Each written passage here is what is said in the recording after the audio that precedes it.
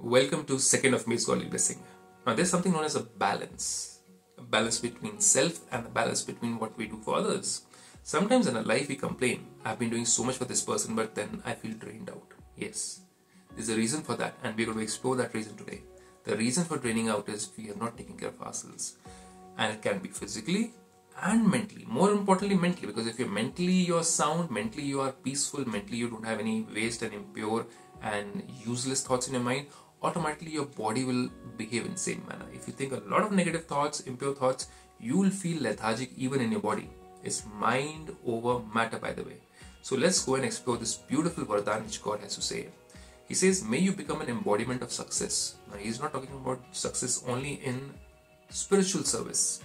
This same knowledge can be applied for your home, when you're taking care of your family, your business, your job, or any organization.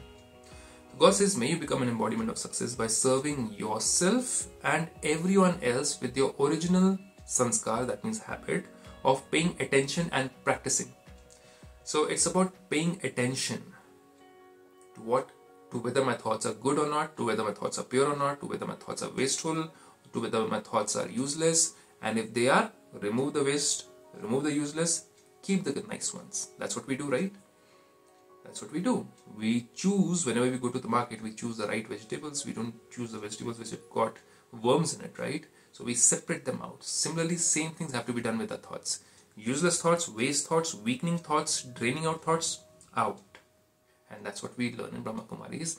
But for that you have to understand and know the knowledge of what is waste. So God says the original sanskar or habit of Brahmin souls, those who have taken the Brahma Gyan or who have taken the RAJYOGA Vidya at Brahmakumaris, are known as Brahmins, is of paying attention and practice. Throughout the day they pay attention of who am I and who do I belong to, and practicing on removing waste and keeping useful. Therefore never have any tension while paying attention. It's a practice. It's something which cannot be done in one day. You cannot be going like, oh, I'm feeling angry, I'm getting irritated.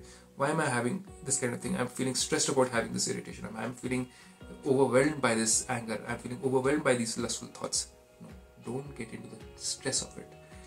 It's important to look at what is going on within you, but as a detached being, and accept what is going on within you. If you push it out, force it out, then your more focus goes on to pushing anger out. Your focus should be on bringing peace in, not pushing anger out. You see, there's a difference. Energy flows where attention goes. So flow the energy towards peace, not towards removing anger. I am not able to remove anger. I'm not able to remove ego. I'm not able to remove jealousy. No. Focus on what you want, not what you want to remove.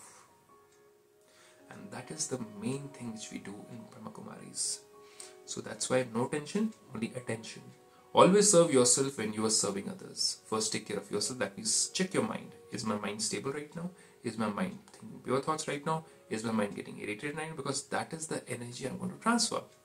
Those who put aside serving themselves and engage themselves in only serving others, that means they are not progressing. It's like you have a house which is dirty and you now try and go and clean somebody else's house or help somebody else to clean the house. But what about, right? So take care of your house so that you are feeling peaceful, clean, and then with that clean energy or thought you go to somebody else's house. Same thing over here. You're trying to help somebody else to become powerful, somebody else to face situations, but face your own situations first. Take care of your own situations, take care of your own mind, take care of your own thoughts, make them pure, make them divine, make them powerful, and then only help somebody else to become powerful, divine, and peaceful. How about that? So charity begins at home. This is your home. You first. So God says, those who put aside serving themselves and engage themselves in only serving others cannot have success. They'll spoil their mood also, they'll spoil somebody else's mood also. Therefore keep a balance of both and move forward. Do not become weak. We become weak when we focus more on others and less on ourselves. That's why you see in worldly relationships also, we say, oh, I've done so much for this person in the past so many years and now I'm tired, I'm drained out, I can't do anymore.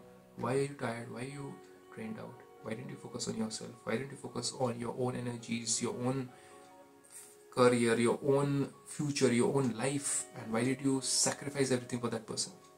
Lack of wisdom. And to bring back that wisdom, it is important that we come to Brahmakumaris and get that wisdom back, get our life back.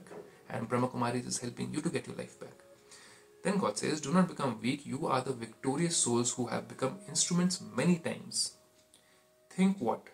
Whenever you're feeling weak or tired, you think of yourself, I'm a victorious being. I have to focus on myself. Let me take a break. Let me focus on my mind. Let me remove the muck in my mind, impure thoughts towards anybody, negative thoughts towards anybody, hurtful thoughts towards anybody, revengeful thoughts towards anybody. Let me clean my mind so that I don't drain my pure energies out. See, the soul is pure originally, but we drain ourselves out by all these useless base thoughts, and by not removing them. If you don't clean your house on a daily basis, how does it become? Same. Your mind is your house. Your intellect is your house. You have been keeping all that hatred, all those hurts inside you, and what is going to happen to your house one day? It's going to go into depression. It's going to go into stress. It's going to go into any form of negative attitude, anxiety. These are all results of what you have been keeping inside and harboring for a very long time. The smell of that muck is in your house, this house too. So clean it, and meditation helps you to do that. Then God says, this is no hard work. There is no hard work or difficulty for victorious souls. You are victorious. You can be victorious once you come over and learn this beautiful art in Brahmakumaris. Om Shanti with this.